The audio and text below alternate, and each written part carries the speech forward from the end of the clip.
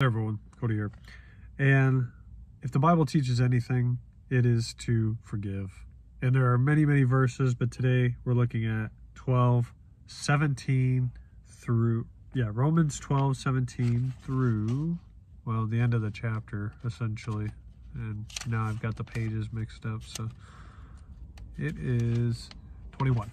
Okay, so Romans 12:17 through 21. Do not repay anyone evil for evil. Be careful to do what is right in the eyes of everyone. If it is possible, as far as it depends on you, live at peace with everyone. Do not take revenge, my dear friends, but leave room for God's wrath. For it is written, "It is mine to avenge, I will repay," says the Lord. On the contrary, if your enemy is hungry, feed him. If he is thirsty, give him something to drink. In doing this, you will heap burning coals on his head. Do not be overcome by evil, but overcome evil with good. So I want to talk about this because we live in a society where, where people want to get even, where we want to take revenge. We want to, basically pay someone back for the things that they do to us. We live in a very retaliatory environment. But the problem with this is that when does it end, right? And doing this, like getting even. So if someone hurts you, you try to hurt them back the same or more. It is basically following the law, the law of the Old Testament. An eye for an eye, a tooth for a tooth. Or if somebody hurts you, then you would exact some kind of payment from them. But the problem with that is that then you're making it about you and making it even in human terms.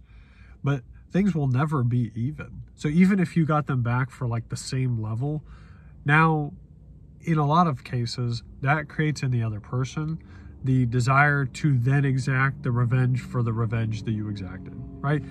So it just kind of keeps going. And if everybody is doing this, the scores will never be settled. Like that's the biggest thing, is us getting revenge on someone for something they did. The score will never be settled. And so let's look at these verses real quick, one by one. So, do not repay anyone evil for evil. It's very cut and dry, right? We should be forgiving people. Now listen, that's not condoning what they did. It's not forgetting or pretending it didn't hurt you, but it's letting go of those things, right? So not repaying evil with evil. The Bible is very clear. We should be forgiving people of the things they do to us.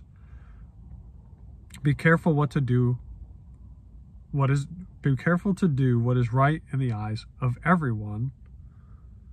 If possible, as far as it depends on you, live at peace with everyone. Now, it says, as far as it is with you. That does not mean people are not going to create dissension or discord or drama in your life, in your situations. But that does not give you license to then retaliate by doing something of equal or greater measure, right? So if somebody is talking about you negatively, you don't return the gossip. If somebody does something against you that slanders you or even physically harms you, you don't return the favor. So, Jesus even says that he did not come to abolish the law, but to fulfill it, the law and the prophets. And so Jesus fulfilling that, it's like, okay, now he has the authority to give us these new commands. Now, I understand that this is Paul speaking, right? But Jesus did not fight the people who put him on the cross. Jesus willingly went before the Sanhedrin and before Pilate. He willingly gave up his life. He did not retaliate in any way. He even said, I could call my Father in heaven and have legions of angels here. But he didn't. He didn't retaliate even to the people who were killing him, who were mocking him, who were beating him. He didn't do that. So we shouldn't either. All right, number 19. Do not take revenge, my dear friends, but leave room for God's wrath, for it is written, "It is mine to avenge, I will repay." And this is actually Deuteronomy 32:35, if you want to look it up. But essentially, when we take matters into our own hands, we're saying that we are the judges and juries. And that's almost a office joke, but we are the judges and juries of these situations.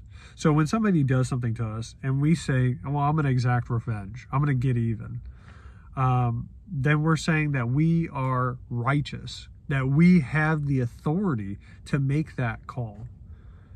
But we don't. We don't have that authority because we're imperfect and we're not impartial. So we ourselves are not able to do that. So us doing that, we're not righteous enough to do that. God is. So we must give those things over to God. Lastly, on the contrary, if your enemy is hungry, feed him. If he's thirsty, give him something to drink. In doing this, you'll heap burning coals on his head. Do not be overcome with evil, but overcome evil with good. That very last line kind of sums it up. That we should be not stooping to the same level that was taken against us. We should be overcoming it with good, because this is how we save people and bring them to the gospel. If we do what the world is already doing, then how are we any different than the world? But if we are overcoming evil with good by forgiving people and giving them grace and telling them that we're not going to hold it against them, even though that is not saying to put yourself back in the situation where you allow it, but if you still forgive them and say, I'm not going to hold on to this, I'm not going to get even, it looks so much more different than the rest of the world. So, I don't know. That was about it. That just stuck out to me. See ya.